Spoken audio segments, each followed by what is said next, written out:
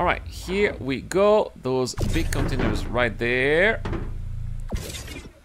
I'll bring them out.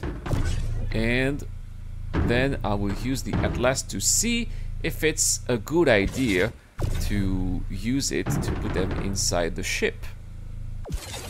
So here we go, putting them outside. I always do that. I always do a two-step process when it's loading or unloading, right? Always get them out of the freight elevator and then put them inside the ship, but I'm doing that separately.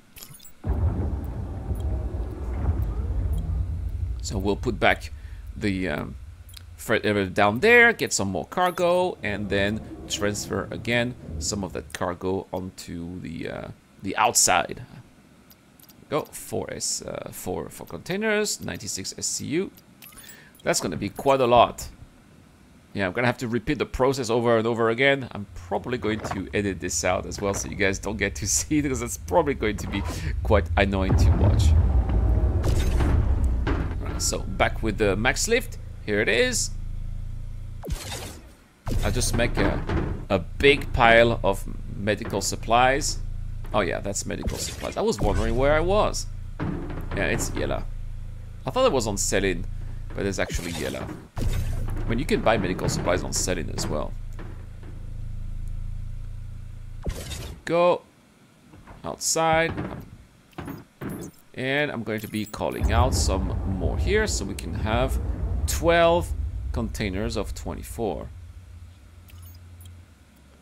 Just checking if anyone's coming as well. Anyone technically could be coming and steal those containers, which also makes it quite risky, right? When you're doing trade, it's something that CIG needs to balance, right? I can't understand why CIG have made it possible to have those containers on the pads. You can use tractor beams, you can use the Argo Atlas, put them on the pads, but then anyone can come and anyone can get those boxes, put them into their ship and run away, and there's nothing that you can do about it. Technically, you could have some escort chasing down the thief, right? But if you shoot them down, then you could be losing some of that cargo as well. So CIG, maybe it's time to get rid of the armistice zones at the outpost like that, so we can defend ourselves when somebody is stealing our boxes. Wait until they actually make you have to put boxes in a certain way, because other cargo could affect it messes with the flight. Well, Kevin, it's already kind of the case right now.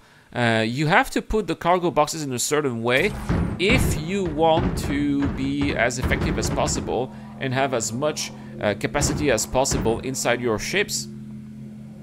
So that's what I've noticed here. You mean maybe when it comes to weight repartition, perhaps, but I would also say that if in-game the ship manufacturers do the ships like, you know, for example, transport vehicles are done in real world right now, I don't think it's going to be a problem, right? Because to avoid vans being unbalanced, they also weigh the vans in a certain way so that when you have a lot of cargo in the back of your van, it doesn't drive like that, because a lot of the weight would be also in the front. So I think that probably in lore, that's also something that would make sense, and probably the manufacturers would do that as well. If that explanation makes any sense. Anyway, let's go onto the ship